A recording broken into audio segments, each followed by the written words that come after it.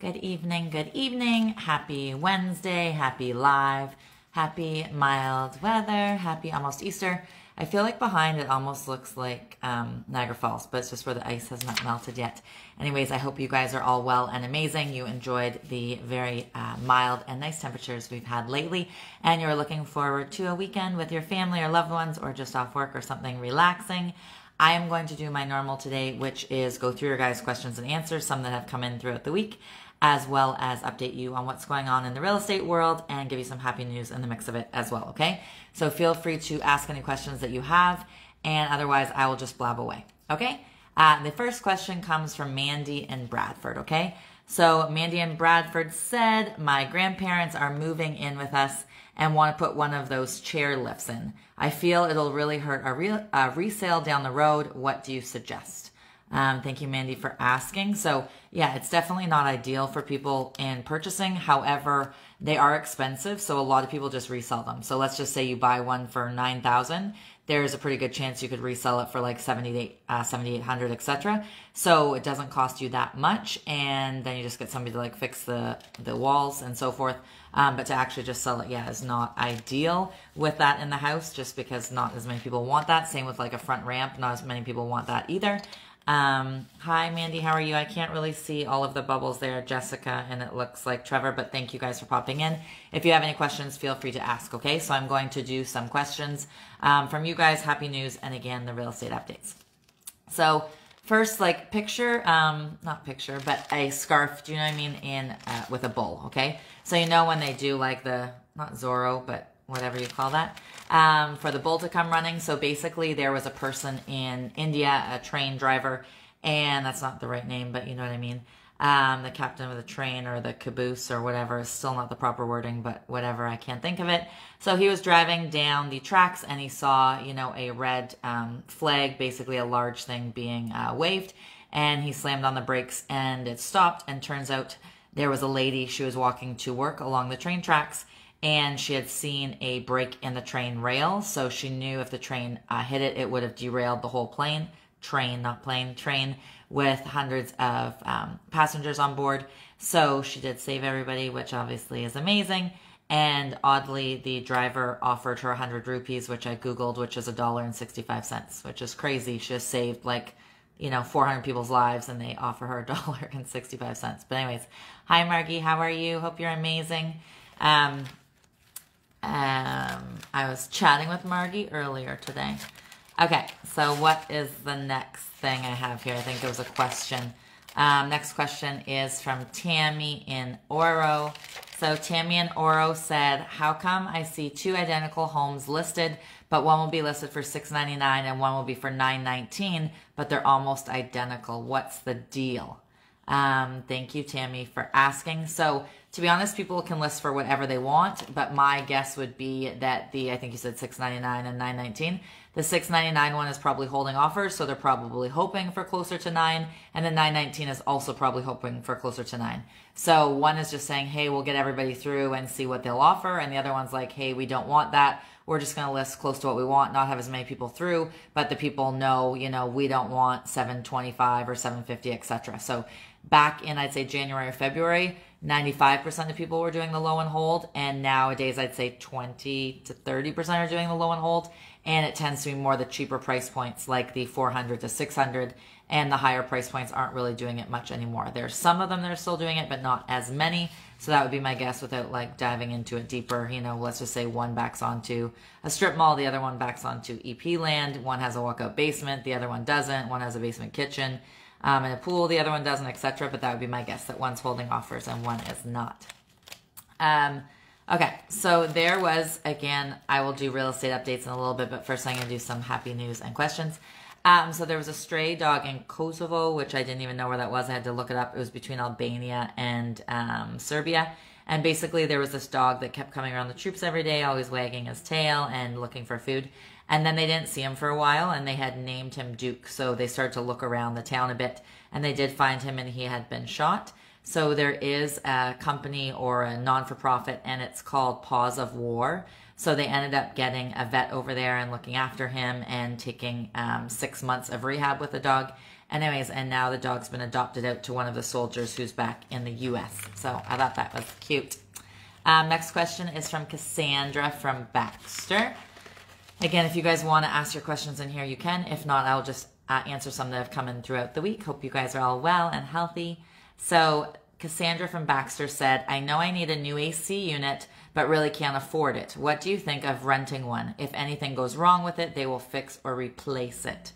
Cassandra, yes, they will fix or replace it. However, your buyout is probably high. So let's just say the unit's worth about $3,000. Your buyout might be like $7,000 or $8,400 or something like that. And if you are planning on selling your property, your home in some time that you haven't paid it out, that they're going to want you to pay that out because they're not going to want to pay it, or they're just going to deduct that from the amount that they want to pay you. So let's just say you want $1 million. They're like, hey, I want to take off $8,200 or whatever number I said for that, because they are not getting a free and clear AC. So if you can buy it out, I would, but I get that not everybody has the funds to do so. So if it's your only means and you really want an AC, then do that. Otherwise, maybe wait till next summer or the summer after when you can afford it, just because it is a lot harder to sell. So to be honest, when people sell, they don't like rented furnaces, rented ACs, and solar is not very popular, just because there's often lots of contracts and it gets a little bit complicated, okay? But thank you for asking. What is next? There's one more thing before real estate. There was a lottery winner, and he was retired. He was from France, and he said he only played when there's big jackpots. He won $200 million, and he's already given almost all of it away. And he's given it to basically help the forests and so forth in Africa. So yeah, it was just strictly rainforest. I was trying to see if it was a name of it, but it's just strictly rainforest in Africa. And he said it feels a lot better to give away than to have. So that's what he decided to do. He always said, if I ever win, I'm not keeping it, I'm giving it away. So I just thought that was nice, because obviously that is not the way most people's minds are set up. So I will go now to real estate if you guys don't have any questions, okay? Okay. So 15.5% of people in Ontario own more than one property. And of those 15.5%, if you look at the homes that they own, that makes up 31% of real estate in Ontario. So 31% of real estate, they own multiple properties. If they own that, they own multiple properties, okay? So some people are saying that that's a problem. Obviously, there's many problems contributing to our lack of inventory. However, this time of year, we are getting more inventory. And it's not that the market's slowing. It's literally just the time of year. It happens every single year. Not as many people want to move when there's 3 feet of snow. Not as many people want to move when it's not school switching over. So they want to either go the end of June or July or August, so they can get all sorted and situated before the kids go back to school. So that's why it's more common that a lot of people list in April and May, etc. So basically, in the last 2 years, home prices have gone up 50%, which is crazy. But there has been increased mortgage mortgage rates, which we'll talk about later. And then politicians have been putting certain things into place, which is not doing this to the market, not doing this, but it's not like this anymore. You know, it's definitely a slower space. Space is not the word, but you know what I'm saying? Slower scale going upwards. So no need to worry that there is more inventory and that you might see a couple of price corrections. Let's just say a neighbor's house sold for 1.2 in January, and now it's selling, the neighbor's one selling for 1.1.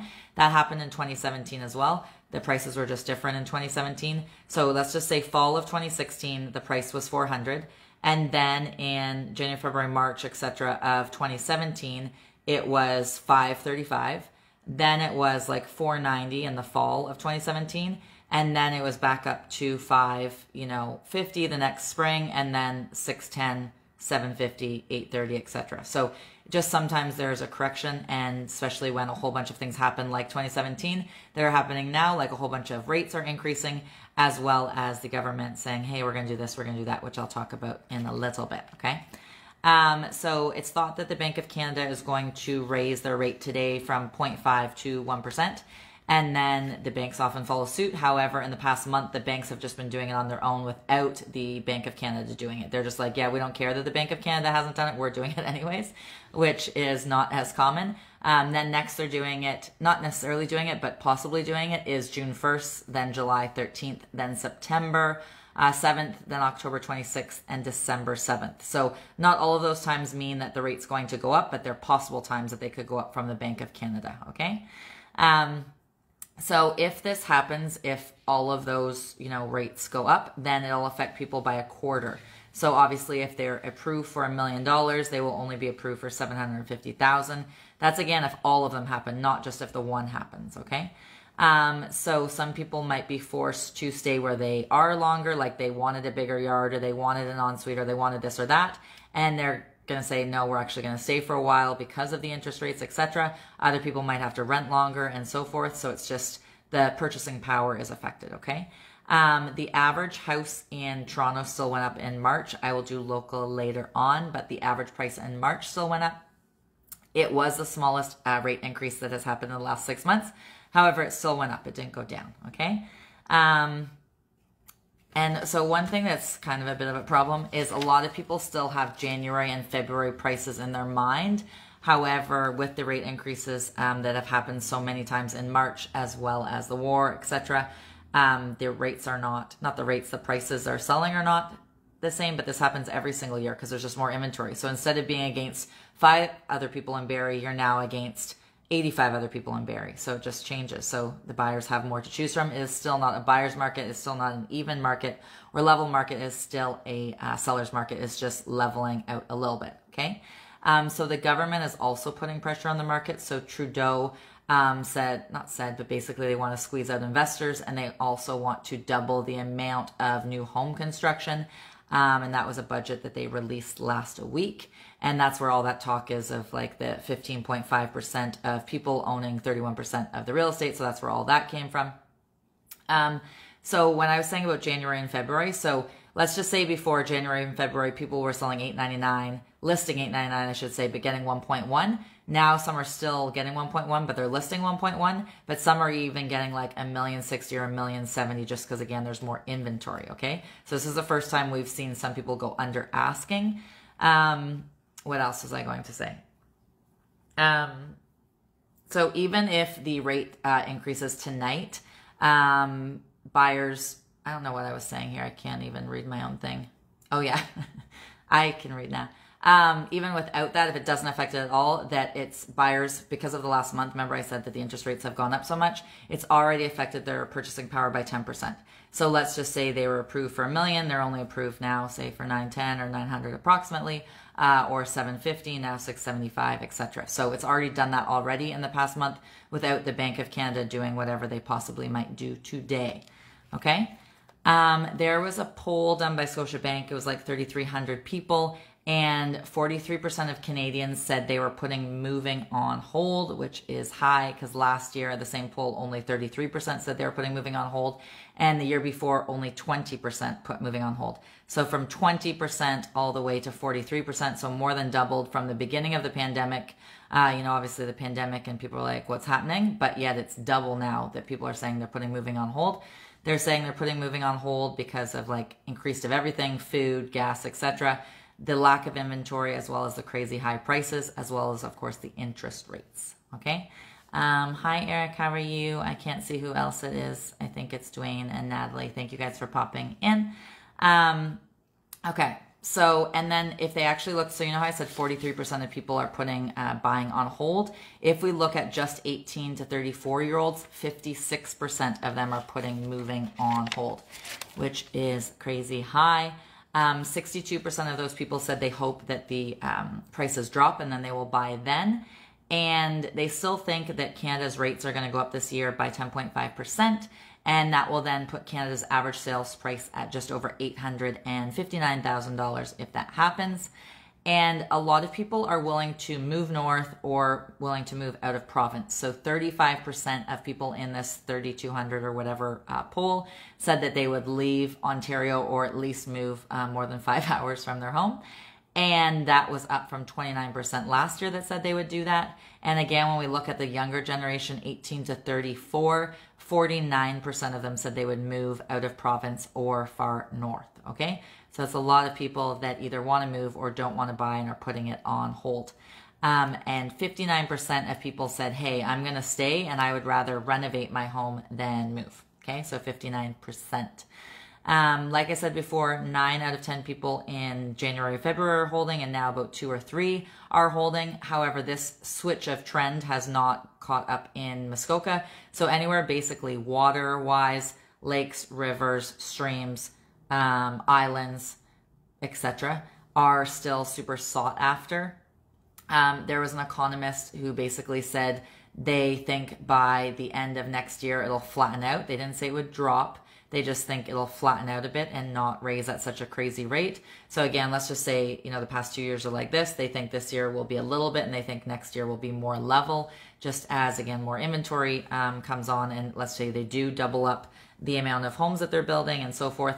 However, they said one way that'll not make it like this and it'll make it continue like this, etc., is immigration, as well as so many people have a lot of equity in their homes because of, them going up just 50% in the last 2 years, let alone almost tripling in the past 10 years. So a lot of people have equity, so they still have a lot to work with. So they said that still might make it not flatline and go up, as well as a lot of people were approved at the 2% higher. So the stress rate, so even if it goes up 1% or 1.25, etc., they were approved at 2% higher anyway, so it might still continue to climb next year. Okay? I don't know if you guys have questions, but I'm just talking away. Okay, so tons of people are priced out of the city, but a lot of people that are priced out of the city say, if I'm priced out of the city, I still want something pretty, so that is why they want waterfront. So that is still super popular. So there was a place, for example, up between Lindsay and Minden. It was an A-frame. It was listed for $998 and sold for $1.41 on a tiny little landlocked lake. So you couldn't get to the States from it, or you couldn't go to another lake or whatever. It was literally just one lake, 1.41. Then there was one in Brecken, which is just kind of by the casino. They were listed for $999, $888. All the 8s, by the way, are good luck for the Chinese. So just in case you're curious why that one sold 1.601. Okay, so cottage country and waterfronts are still going crazy. In towns and cities, they just, instead of listing again $899 to get 1.1, a lot are just listing at 1.1. Again, not everybody, but that's more of the trend lately.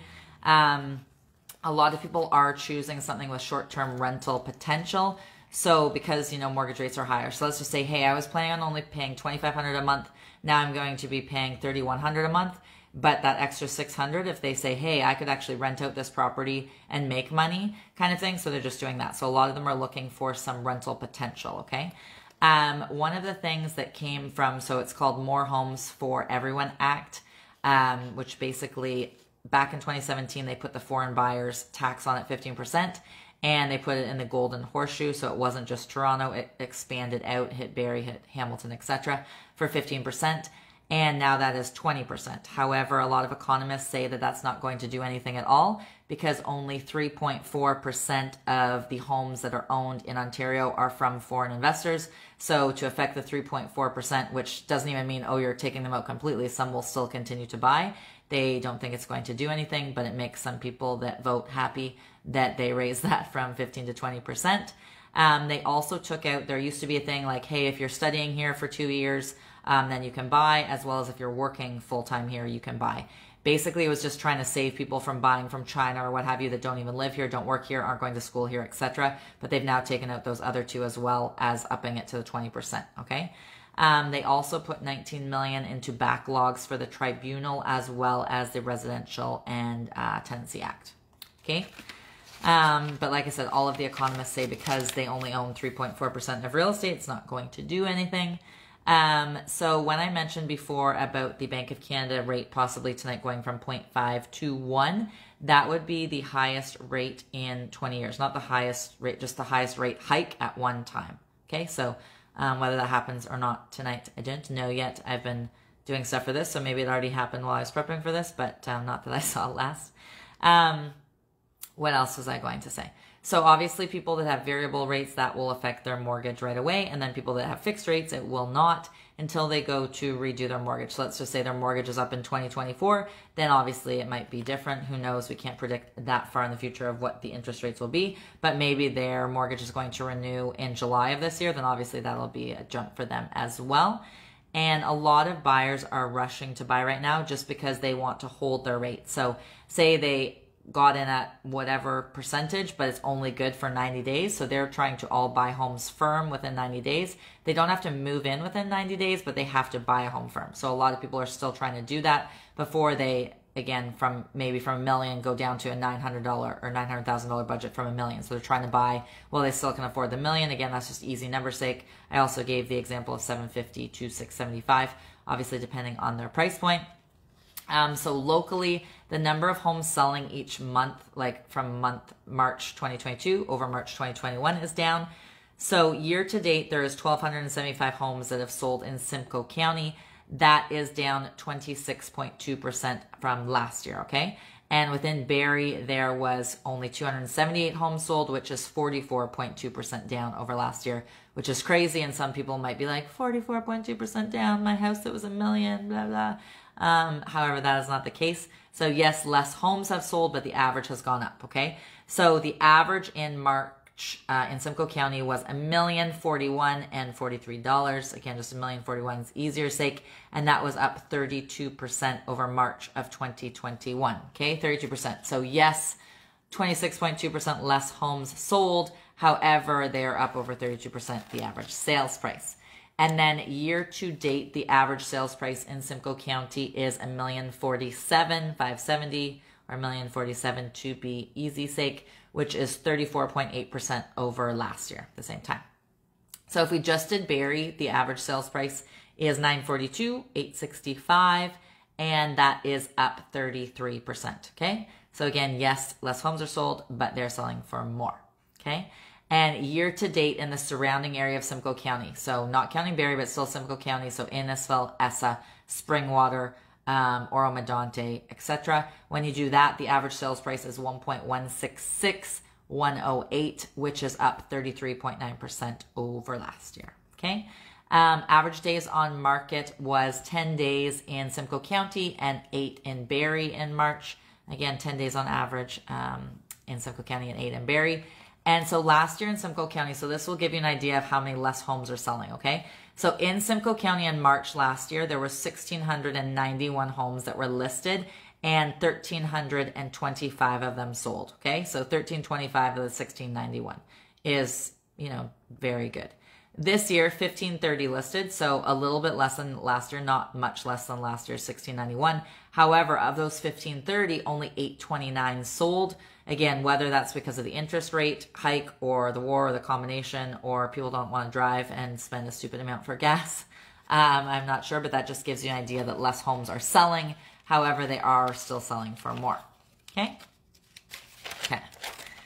Next question is from Claire in Barrie. So Claire in Barrie said, my friend listed her house and told me it's a mere posting. What does that even mean?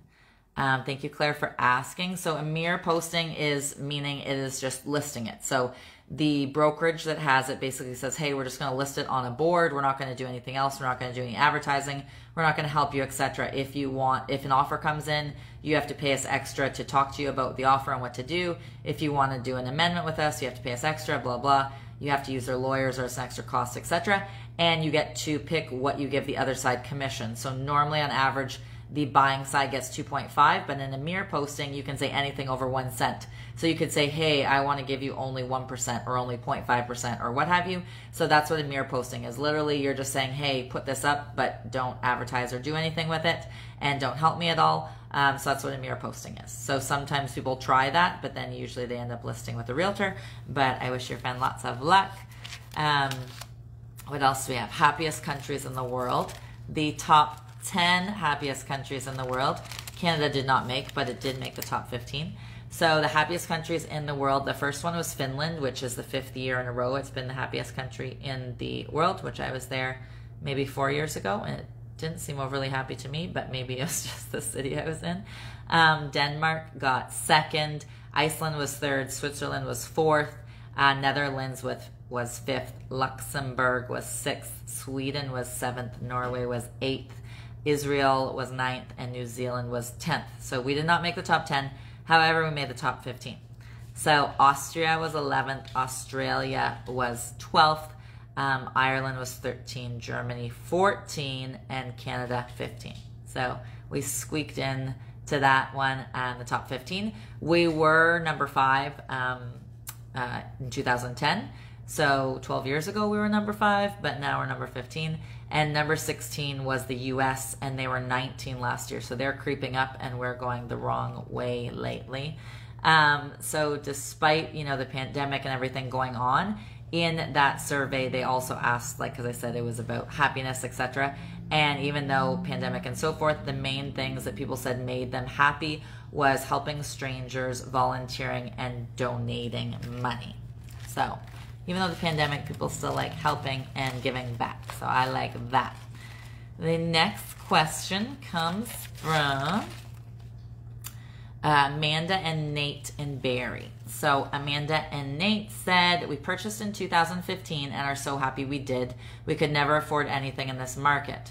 We have put in a new kitchen and partially finished the basement. I want to make over the laundry room and change one bedroom to an ensuite. What do you think? Thank you, Amanda and Nate, for asking. To be honest, I don't know if you're asking for resale or just for your purposes.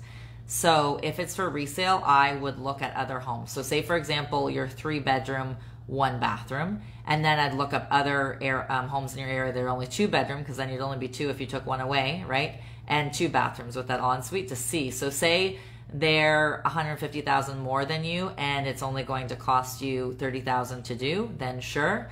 But if they're only $20,000 more than you and it's going to cost you $60,000 to do, then obviously the math is wrong on there. So I would just do a bit of research beforehand. And again, I don't know if it's for resale or just for your own purposes. But if it is a 3-bedroom to 2-bedroom, not ideal. If it's a 4-bedroom to a 3-bedroom, I would imagine you'd already have an ensuite anyways. But it is just harder to sell a 2-bedroom than a 3-bedroom, to be honest. So that's that. But some people say, hey, I'd rather just pay $148 more a month and have it built into my mortgage in a new property, is what most people do. But some people say, oh, I don't like the way they pick those cupboards, or I don't like this, or I would have done this, or what have you. So some people like more control and like doing it on their own. So I totally get that as well. The next happy story was a lady who basically rowed across the Atlantic, like actually row your boat. She is 35. She's a lawyer in London. She had never rowed before. When she was 32, she decided to train to go rowing, and she left from Canary Islands, which is just to the west of Africa. And then she landed up in the Bahamas 40 days and 19 hours later. And before that, the prior Guinness Book of World Records was 49 days. So she wasn't even trying to beat it. She just said, I just want to show that anybody can do it. I had no training before, and I just decided I wanted to do it. So she did it, and then didn't know she was going to beat the record by 9 days. And she said it was a lot of mindset, because many times she was out in the ocean, it was just her and kind of some sharks and dolphins, etc. And she would row 12 to 14 hours a day. So mindset. And, you know, you can do whatever you put your mind to. She did want to do it to raise money as well. Now, next question comes from, if my fingers would work here, comes from Chris and Barry. So, Chris and Barry said, you sold my neighbor's house and the price he told me versus what I see on House Sigma is different. Which one is right, or does one include commission, or how does that work?